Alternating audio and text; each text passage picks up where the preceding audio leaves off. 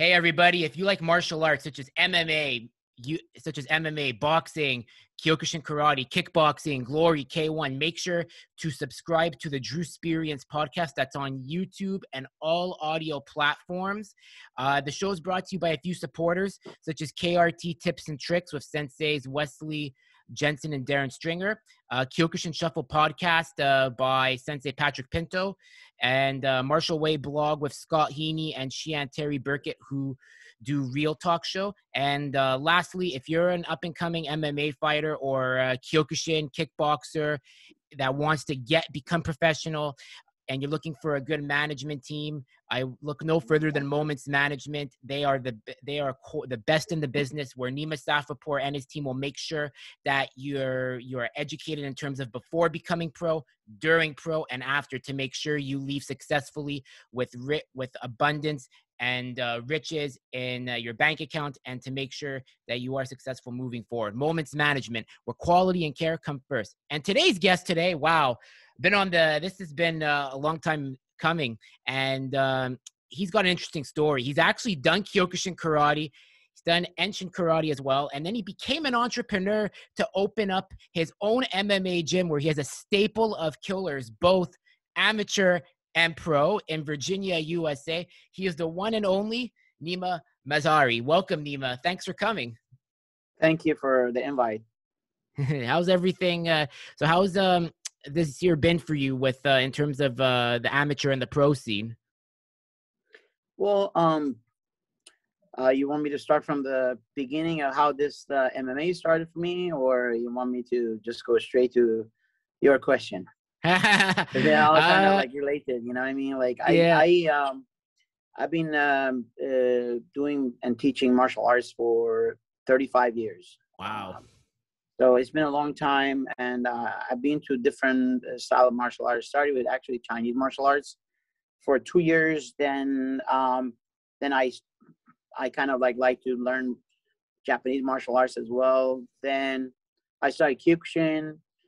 Then I did Taekwondo with Kyokushin. Then I started learning boxing. And I always was a big fan of like mixed martial arts. Even back in the day when everybody, no coach wanted to see his student just go around and cross train with other styles and other gyms. I used to do that, and quite often I got punished for it, but it was okay, you know. Like I now people are a lot more open-minded, but back in old days, it was like one teacher philosophy. Mm-hmm. So nobody wanted you to cross train. So I started actually learning multiple martial arts when I was young, and eventually,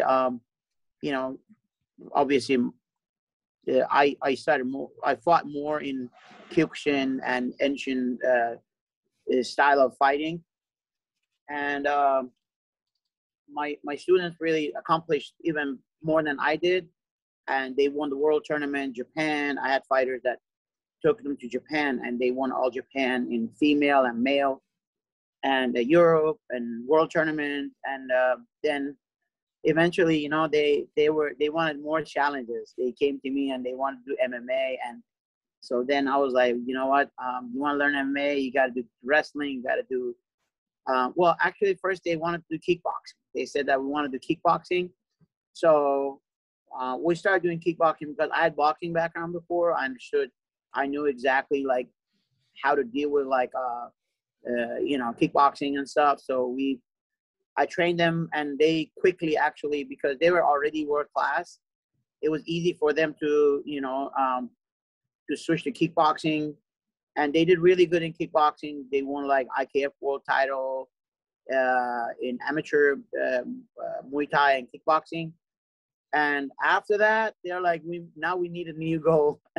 We did good with kickboxing. We want to do MMA. And then, I had to kind of help them in the process. So I brought a wrestling coach, and I brought just a black belt, one of the first 17 black belts under Helson Gracie. Mm-hmm. I brought him to my academy, and we started MMA program. So this way they don't have to go anywhere else. So I brought everything to the gym, and I I had a lot of talent, so they quickly picked up, because once you have the mentality of a martial arts and you're a black belt, you know how to be a good student, especially if you're an instructor. So they picked up quickly, and then they started winning on the amateur platforms over here. And one of them actually, he ended up actually in Bellator too. You know, he did really good, and he's still fighting. Um, well, that's how basically started our amateur uh, platform started, and eventually some of them went pros, and people are like, "What is this gym?" and so on. And they didn't have the idea that Japanese martial arts can translate to mixed martial arts. But for us, it was easy because we already had judo background, and we already had like Kyokushin, which was the kind of like the bare knuckle, full contact. We're so used to getting hit. So then people showed more interest to come and train, and our team pretty much grew. And right now, we're pretty much the biggest MMA team in Northern Virginia area. I don't know any other gym that is the same size as our team. And we have like a fight training camp. It means like we have a platform for fighters to come and just start from amateur. It's a pretty much like a full-time setup for them, so they can come and train just like big training camps that you see, like American Top Team, Extreme Couture, and all those. TriStar.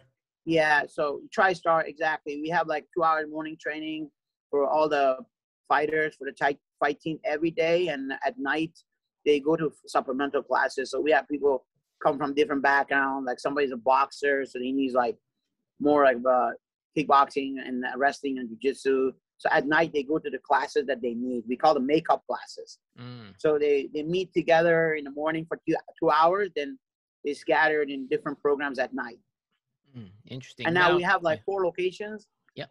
So every fighter, has his own, coach, and some of them actually are like affiliated with other organizations, or like, let's say there's someone that is a jiu-jitsu black belt, he has his own like academy and teach, but then they come over here for MMA training. Interesting. So earlier in the conversation, you said that you were growing up and you were experimenting with first Kyokushin, then Taekwondo. Now, this is something that I have to ask, because there's kind of like this tribalism where the where the Taekwondo guys feel that Kyokushin, it's good, but they can't move as fast as they can. But then in Kyokushin, it's the power and the pressure that, it's all up to the martial artist, as they say. But when you were learning Taekwondo, like with Kyokushin, how do you feel that the philosophy of Kyokushin and then learning Taekwondo, how did that help you as a martial artist? So it's a long story. But back in old days, they used to say ultimate of stand-up is Taekwondo for kicks and striking for boxing. And they were like, if you learn these 2 sports together, you're gonna have great blocking skills, and you're gonna have great kicks. So even though I was doing Kyokushin, so I wanted to basically learn both disciplines. So, and there used to be a park in Tehran that's still there, and I know there are a lot of fighters. They meet each other every Friday, because Friday is their like day off. It's like their Sunday. So we used to go there at 5 a.m. and train from 5 until like noon. So then a lot of like martial artists, like from different styles, they go over there. Sometimes they have like we used to even do like kind of matches, we set rules and just boom, we just fight. And sometimes kickboxing, sometimes like boxing. And so I had the opportunity to spar with a lot of Taekwondo guys, especially like, when I say Taekwondo, I'm not talking about like regular black belt. I was talking about like people that I trained with over there. They were like world class. So it's different, it feels different when somebody's world class, and you train, you respect their skills, because they have competed in top level, like people like Fariborz Askari, or this guy is world class. He has a lot of accomplishment, or Mehman Doust, or like forgot the names, but some really good Taekwondo guys. So you spar with them, you're like, holy crap, you know, this is a real deal. Then you want to learn. You want to learn from them. And so I used to train. Comparing Taekwondo with Kyokushin, you know, I'll always say like every style of martial arts has its own advantage and disadvantages. The biggest disadvantage for Taekwondo is just like they really don't know what to do when you're chest to chest with them, you know. And and that's what actually Kyokushin is good at. I knew also Enshin, I knew like judo throws, so I could just do takedown and so on. I hope that I answered your question. So yeah, I went, I guess, like a little bit of each. But Kyokushin, what I got from Kyokushin that I think that helped me a lot, and the body toughness. You know, I really believe that if you are able to absorb kicks and punches, and if you're not afraid to get hit, then the level of focus is different. When your opponent's coming in and you're not afraid to get hit, you can easily like tag him with good shots. And that showed in even K1 when Kyokushin fighters started challenging kickboxers in K1 tournaments. They were not great boxers, but they could get hit. So they were waiting for that shot when the guy is throwing a punch or throwing a kick. They just like wait for that shot. They call it ichigeki, right? Yeah. So they're looking for that one shot for not one shot knockout, and they had a lot of success with that. Like Francisco Filho, for example, in K1 when he fought like let's say Ernesto, for example, and so they just look for that final shot because they're not afraid to get hit. And I truly believe that if your physical toughness is in a good level, you're not afraid to spar, and then you're not afraid of hard sparring, and you do better, you know, overall. And that helped me a lot in any sport that I entered, because I did boxing after I did Kyokushin. I did Taekwondo after I did Kyokushin. So I was not afraid to get hit. So I fought like a lot of big, tough guys. So that helped me tremendously in my career. And I passed it on to my students too. I really, really like push them so much on the body toughness. So they get that kind of mentality, you know? That's interesting. Now, because you're from Iran, so I'm half Iranian too. I don't look it, but I could send you a photo of my dad after. I'll be like, yeah, he's Iranian. So my dad was born in Tehran, came to Canada in 1965. And as I get older, the one thing as I started my martial arts journey, Iran is a superpower for combat sports. Like, do you believe like that Iran was like bred, like Iranians like were like born to like be either in wrestling or maybe other forms of combat sports? Yeah. So here's first of all, martial arts after soccer is the second, at least when I was there, was the second big sport in Iran. And also there are a lot of benefits that athletes have in Iran. For example, like if you open a sport gym, martial arts academy, you get exempted to pay taxes. So a lot of people like to actually invest in sports. So you can find like a lot of martial arts academies all over the country.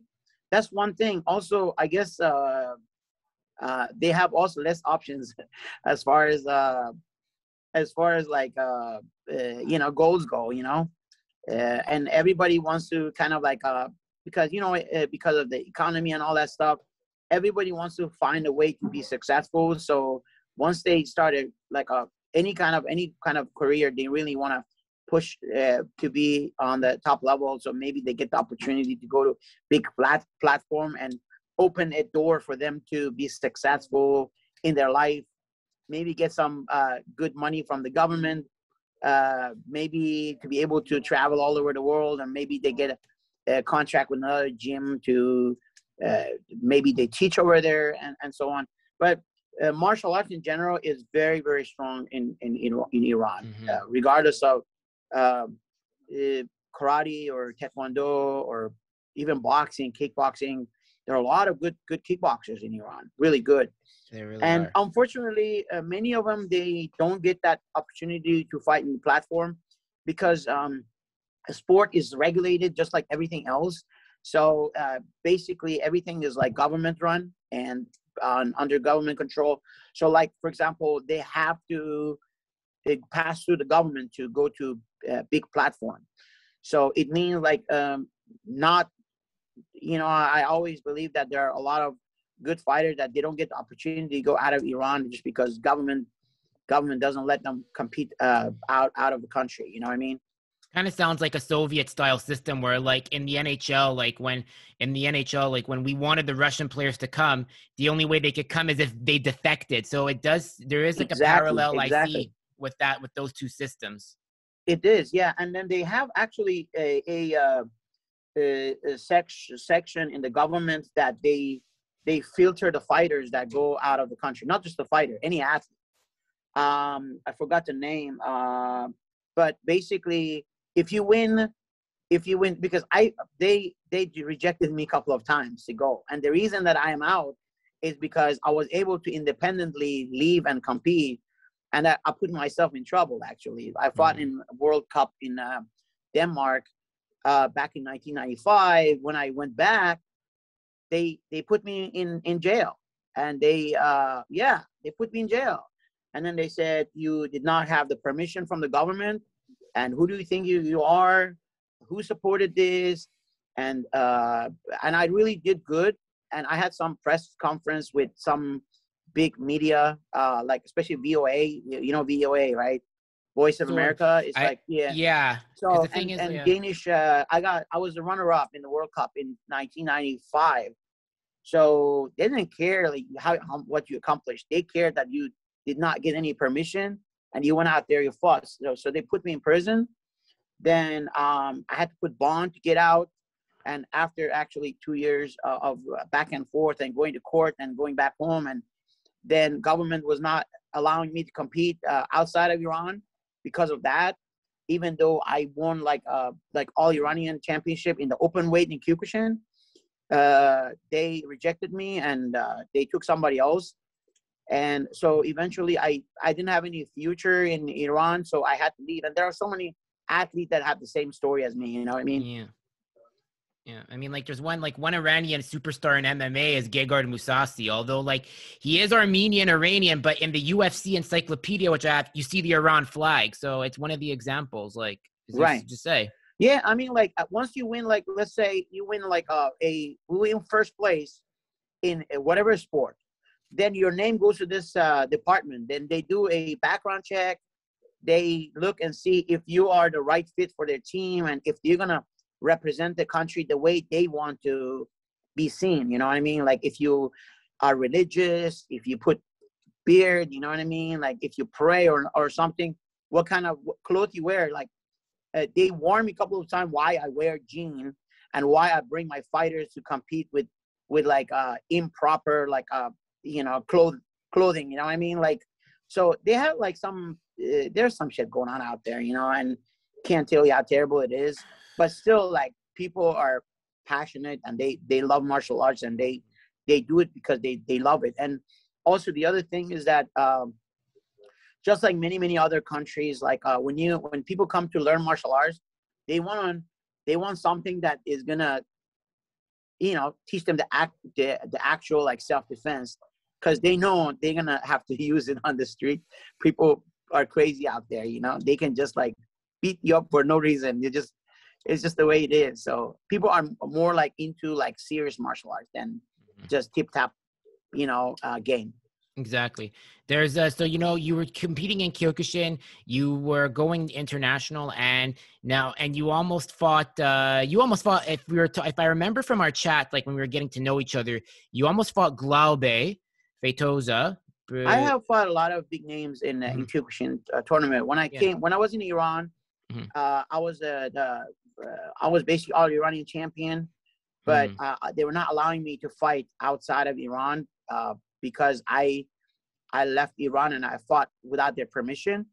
So then they were not allowing me to compete. So my goal, my dream was to fight in World Kyokushin tournament, the one that happens every 3 years and so on. So I couldn't fight because of the all the restrictions was on me. So when I came here, I fought in what you call it, America's Cup in New York City. That's the biggest Kyokushin tournament where they sponsor the top 10 world class Kyokushin fighters. from the world, all over the world. I fought Glauber Fitosa in New York City. He had 4 fights. 1 opponent didn't show up. 3, they got knocked out. I was the only one that went to distance, and we had overtime, 2 overtime. Whoa. And I lost by decision. I was a little bit lazy in the last round. I thought because it was going to a decision again, and I was like 10 pounds lighter than him. You know, if you're 10 pounds lighter, you win. So I was trying to kind of like, I got a little bit lazy. I tried to kind of like just control the fight to the end, but then it cost me like the fight, and they won him. They gave him the decision. I should have pushed a little bit more. If I think I knew that I had enough in me to push more and take it to decision, and I would win the decision because I was the lighter fighter. I was like more than 10 pounds lighter than him. He was like 230 and I was like 210. So I was like 20 pounds heavier than him, lighter than him. And then after the fight, actually, Xian Garai, he came to me and he said that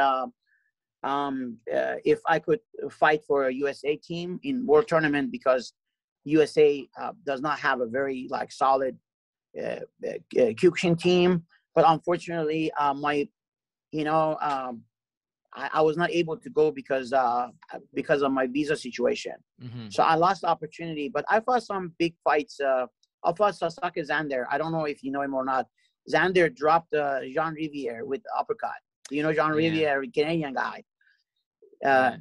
He was one of the best Kyokushin, one of the first Canadian. I fought Zander. We went to decision. We had overtime. I fought Marcus Fullen, again from the same Brazilian group.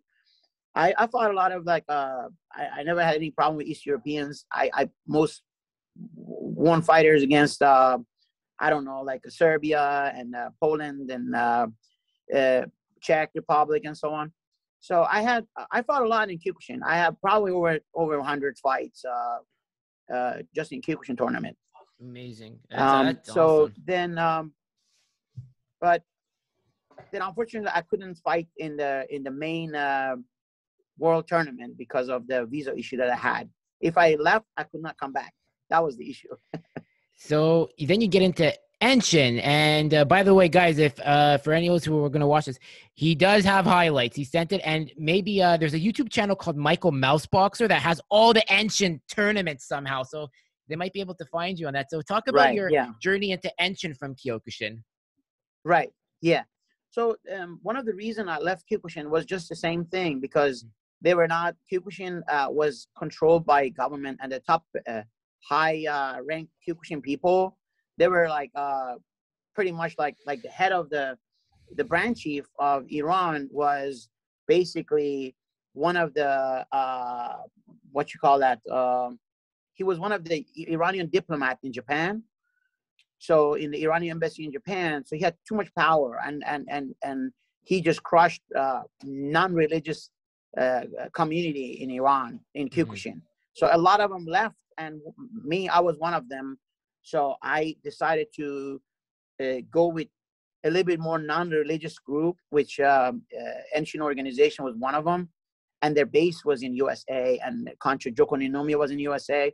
So I left Kyokushin because of that, and I liked the idea to join Enshin because I would gain something different. So because Enshin is a blend of Kyokushin and judo, so I started learning judo. It was something different, a lot of stand-up grappling, takedowns, and it helped me with MMA career. That's awesome. And then you started competing in Enshin.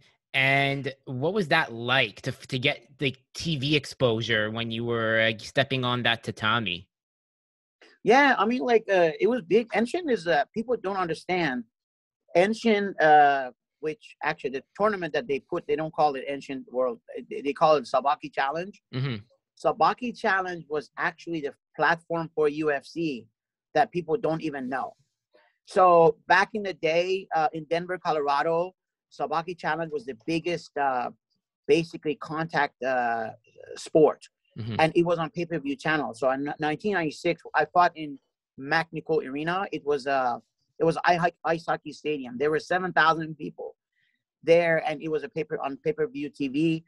And basically, Sabaki Challenge was based on they had three slogans: no pad, no gloves, full contact. And UFC came in and they saw that MMA. I mean, this tournament was very big in Denver. That's why UFC started in Denver. If you look at the history, and they went to the same venues that I fought. Like they put their first fights in Mac Arena, the Coliseum, Mammoth Event Center. I fought in these venues. So they had the fan for this. They had the fan for sport. So, and UFC came in. We had a circle. Our tatami was circle. It was not square. And so they built a cage. They made a cage.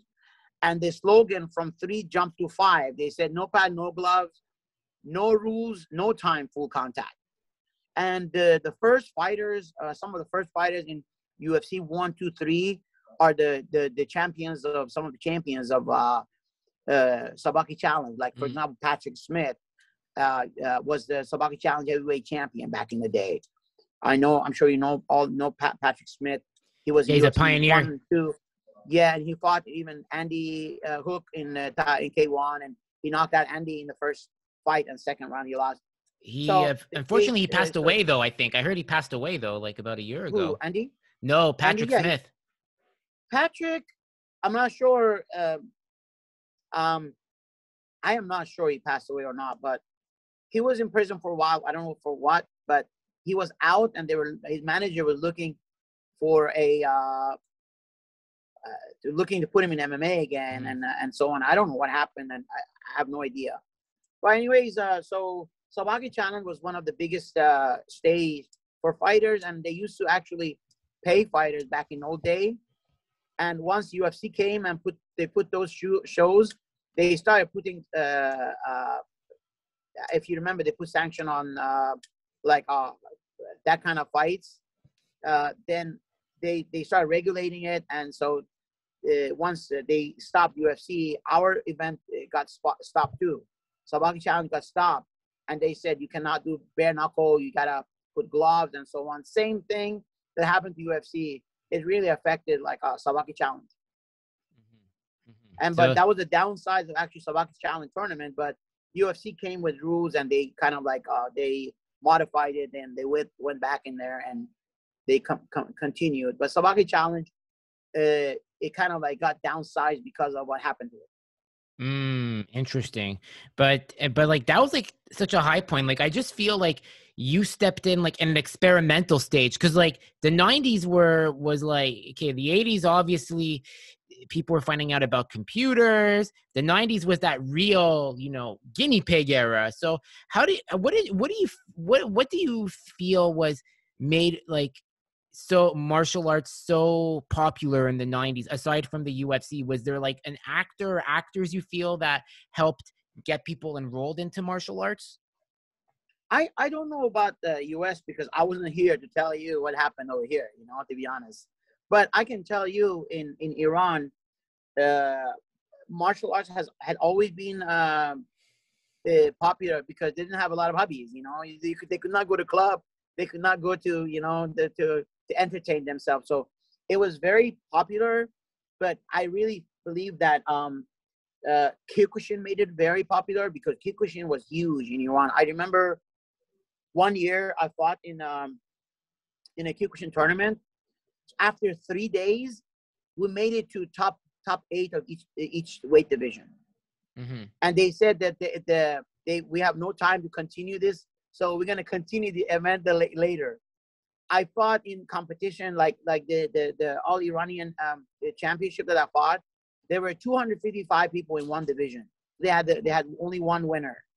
So first they put them in 2 divisions, then the minus 170, and then plus 170 kilogram. I mean, 70 kilogram, and plus then they fought each other, and the winners, top 2, they fought each other, and then the winner went to final and they fought each other. So awesome. It was huge, to win what we used to say? We used to say the difference between 200 people and 400 people is only one fight, because it was single. that's how we used to just give ourselves like some kind of a energy, because you're thinking like, oh shit, I have to fight like 400 people. And like, oh, the difference between 400 and 200 is only one fight. Don't worry, you're not gonna fight them all, you know.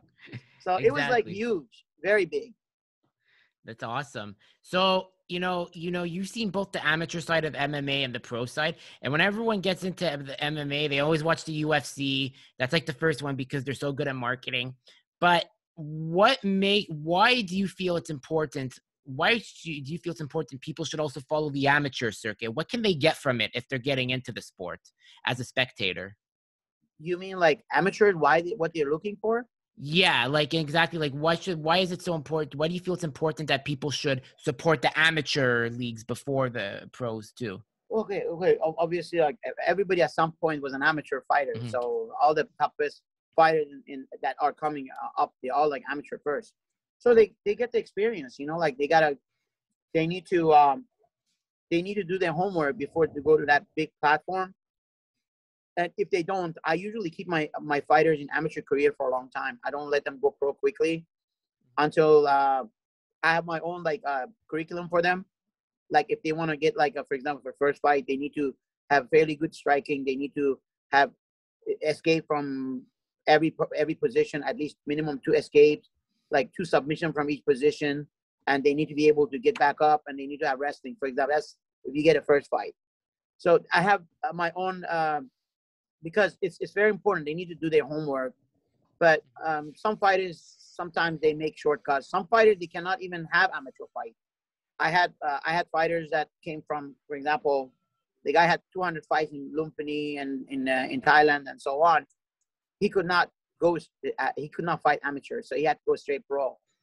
So everybody has a path, but if somebody has the opportunity to compete in amateur career, even if they have been in Olympic boxing or Olympic level of wrestling, I think it's good for them to have at least like 1 or 2 amateur fights before they go pro.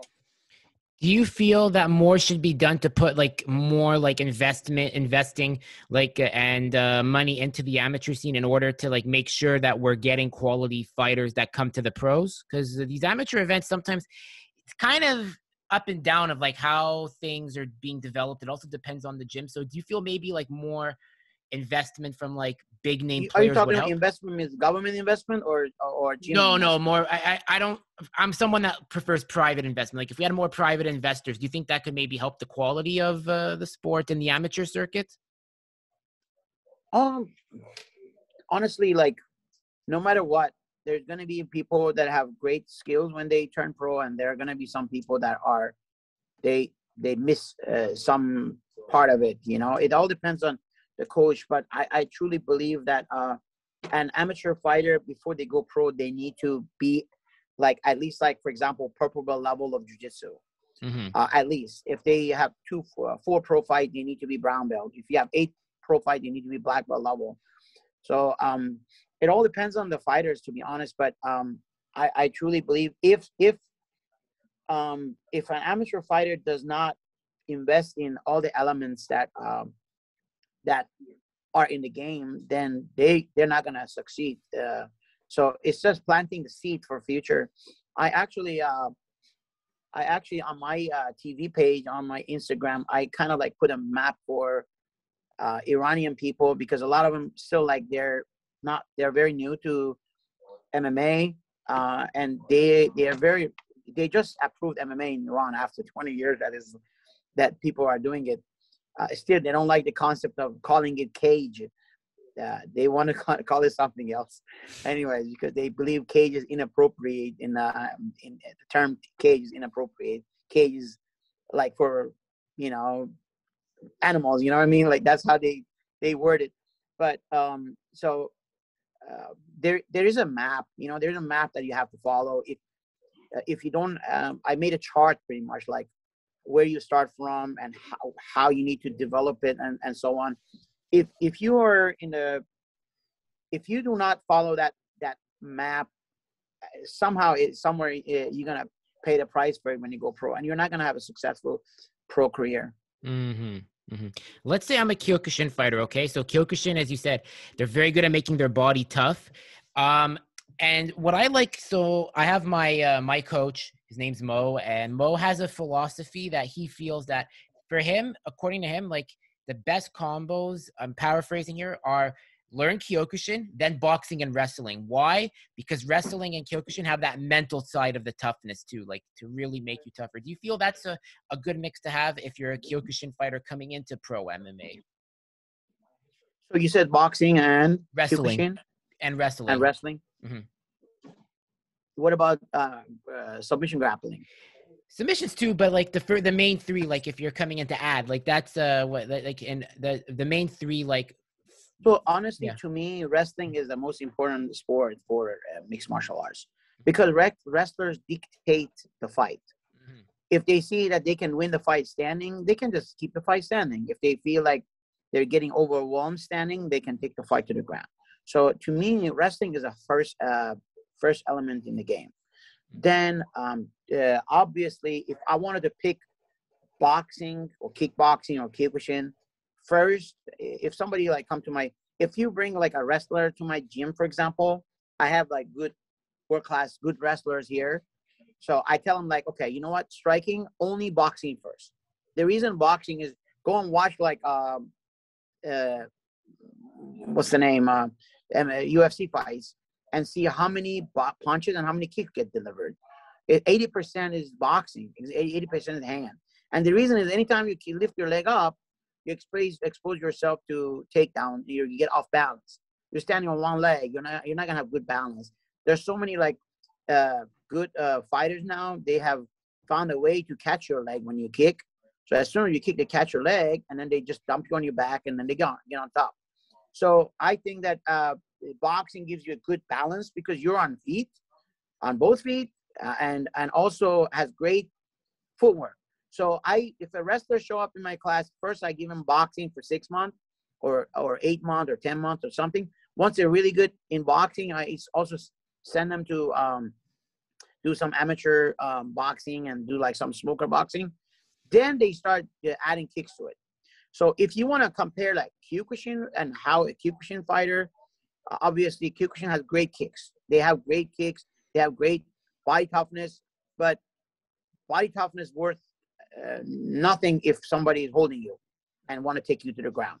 If a wrestler is holding on to you, then body toughness is not going to help. Body toughness only help if you're standing and banging with your opponent and punching. But obviously, boxing is a great complementary sport for Kyokushin, for sure. And Kyokushin has great kicks. The kicks are they have. It's been proven that Kyokushin had amazing kicks and they work really good in Jiga. Giga Jiga, Kikaze, the guy that just fought. yeah, Jiga. He just fought. Gosh, the Brazilian guy. What's his name right now? Giga Chikadze, right? That's the one. The Georgian Yeah, guy. yeah, Georgian guy. He fought in Glory. He's a Kyokushin fighter, and he's got amazing kicks. He has like incredible middle kicks, and you saw like what he did with his kicks. But still, you definitely have to have good boxing. Mm-hmm. But again, close range, you need you got to be well rounded. You need to have wrestling to stop the takedowns to be able to. Yeah, I always say even if you don't have like a great submission defense, you can be black belt in takedown defense in 1 year. If you want to be great on the ground, it may take you like 10 years to be great on the ground, 8 years to be great on the ground. But in 1 year, you can have good submission defense in black belt level submission defense. I'm sorry, not submission defense, takedown defense, like wrestling. For wrestling. Mm-hmm. Interesting.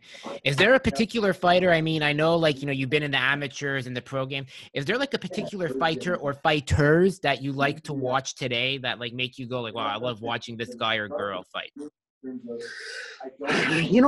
I'm a coach, so I have to watch a lot more than other people watch because anytime we get a fight offer, so I got about 20 some fighters in my team. So anytime you get a fight offer, you have to watch. And my wife always like, "What's wrong with you? Even you're on your phone, you're at home, you're watching like fights." I'm like, I'm not really watching fight to entertain myself. I'm watching fight to analyze analyze fighters. So I usually don't watch fight just because I want to enjoy watching. Um, I I watch because you pick up little things and see where the game is going. You know, I have to be up to date. So I don't have any particular fighter that I watch, to be honest. Mm-hmm. Everything can be entertaining, from wrestling to jiu-jitsu, and yeah, but I just watch because I have to be up to date. Makes sense. What do you hope the future is like, as we get out of this pandemic, like with COVID, what do you hope the future is for Kaizen MMA, and like what's the next step you want to see happen for yourself as a coach and a business owner? Honestly, like as far as like fight goes, or as far as like business goes. Bit of both. Yeah, a bit of both. Like, because like you said, because you do have one of the biggest gyms in Virginia, and I'm sure like you want to have plans to like expand and maybe in like another state or two, probably, right? Honestly, I had like some people that showed interest to open locations. When I started like taking fighters to Malaysia, somebody reached out to me and he wanted to open a Kaizen in Malaysia, for example, because we went out there, we fought in 1FC and we won a couple of fights. But to me, I believe that there is only one Harvard, there's only one Cambridge. Once you branch out, then it's going to be like a McDonald's, you know what I mean? So I don't believe in expanding in other states unless there's someone that trained over here for years and years and years that I can trust, that he's going to represent the same quality. And but I'm not a big fan of opening a location somewhere where people are going to just like receive some YouTube videos from you and instructional and practice on your own. You need to feel it. Grappling is all about feel. You watch two grapplers are competing, you're not going to know until you really feel. Wrestling is the same. You have to feel your opponent. So those are the stuff that you cannot really teach the student unless they physically do it with the teacher. So but over here, I'm not looking to expand. I'm more like looking to succeed more. And I mean, this pandemic hasn't been like bad for me. So we've done great. One of my fighters, last winter, he won the LFA title in bantamweight, and he had the opportunity to fight in UFC. He signed, and then he was gonna fight actually like 2 weeks ago, and he got injured. I have a guy that is signing with PFL. So, and I have a couple of also new fighters coming because I'm a Farsi speaking coach, and I have a couple of Farsi speaking. Like we have right now, a fighter just came from Tajikistan. He just fought in Contender Series. He lost a split decision in a very close fight.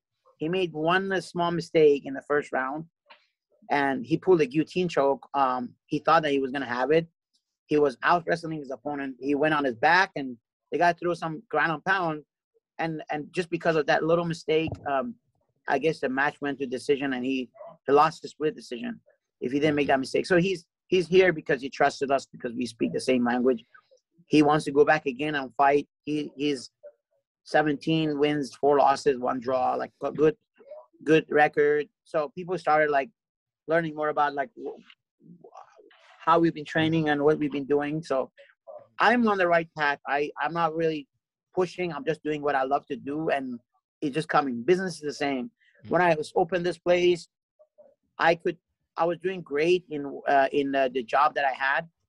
I was making a lot of money, but I gave up on my job and I started this. My wife was like, "You're crazy," and my wife was so upset because my pay, pretty much like in 2 days, was my wife was a teacher, was like 1 month of my wife's paycheck. My wife was like so upset when I quit my job, and she was super upset. But I this is what I want to do, and that's why I ended up over here. And so I did what I needed to do. I put all my heart and energy in it. People, once they see that you're passionate, you're all in, they get inspired by you and they join, and it grew. And we have 4 locations. We didn't really push to have 4 locations. It just happened by itself. Mm-hmm. And we broke every single business concept that you could imagine. We didn't go by the book, and everything worked because the concept behind it was all like love and passion. You have my support. Honestly, like I love everything you just said. You're not one, because what I take from you, what I just heard is like with Kyokushin, there's so much politics in it. So what I want to do with what you just told me is take my show, and it doesn't matter if you're in like IKO or like the other ones. I'm gonna talk to you, and I'm gonna try to make it unconventional to bridge everything together. So that's like, Yeah, and yeah, Kyokushin is still is one organization, because some yeah. people on the top there, they have issues with each other. It doesn't mean that the people on the bottom should have problems with each No. other. No, like it's I like, but I just love what you do. Like it's just amazing. You know, you gotta be an outlier. Like you have to, you know, like I'm reading right now David versus Goliath by Malcolm Gladwell. And it's just such Uh-huh. an interesting chapter about like how like when you're coming up and all these concepts are put against you, but really congrats. Like you really put the action in. You don't just talk. So I just want to say like a really big kudos to you, Nima. Thank you. Thank you. So I want to say, you know, obviously, you know, because you said you're running on a bit of a tight schedule today, but and you know, I guess we'll conclude it here. Where can people connect with you on social media? Whether like they're coming down to like train they want or etc. Like, what are your platforms they can reach you on? Yeah, I mean, like I have I'm on Instagram and I'm on Facebook. You can just put Nima Mazhari USA, Mm-hmm. and you can find me. And we have like a training camp all year round. When I say full-time training camp, it means like when somebody comes and want to train with me. I mean, some people want to join our team, so we have our own requirements. For example, you got to live close to the gym. Mm-hmm. That's one of the requirements. You need to find a job, whatever job you have. It has to allow you to come and attend the classes. Mm-hmm. If not, you're in the wrong business. And there are people that if they have a fight and they're looking for training partners, sparring partners, and they want to commit more, we are open. We have an open door policy. So there are some days actually that we allow people even to come and spar, as long as their coach was okay with it. We're fine. And so we basically train every day from 11 till 1 MMA training, and at night we do like supplemental. So everybody's more than welcome to come. Mm-hmm. If they have especially fight coming up, as long as they can find a place to stay, they can come and train full time with us. And it's good for us because we love people come and train here, because everybody contributes something to your team, and it's a give and take thing. So Awesome. That's amazing. Well, I want to say once again, really thank you so much for willing to do this. You know, from one Persian to another, gonna make sure to support you always, even though I'm in Quebec. So if you ever come to Quebec, you know, and you want, and you just hit me up, and I'll take you to some very for good sure I will. restaurants. You know, my wife, she speaks French. She's from Morocco. Really? So one day maybe we show up. Well, I might show up in Virginia because Bob. By the way, shout out to Sensei Bob Buchanan for really connecting us. Because like when I saw your profile, I said, Bob, who's this Nima guy? And then Bob put in so much good words about you. So I got to thank Bob. You know, Bob was the one that deserves most of the credit for connecting us. Yeah, Sensei Bob, I know him for like quite a long time. He's a great person, and we've been connected for many years. Mm-hmm. Awesome. Well, guys, make sure to hit the like, subscribe, share when this interview's out, and make sure to follow Nima. And bye for now. Nice to meet you. You too.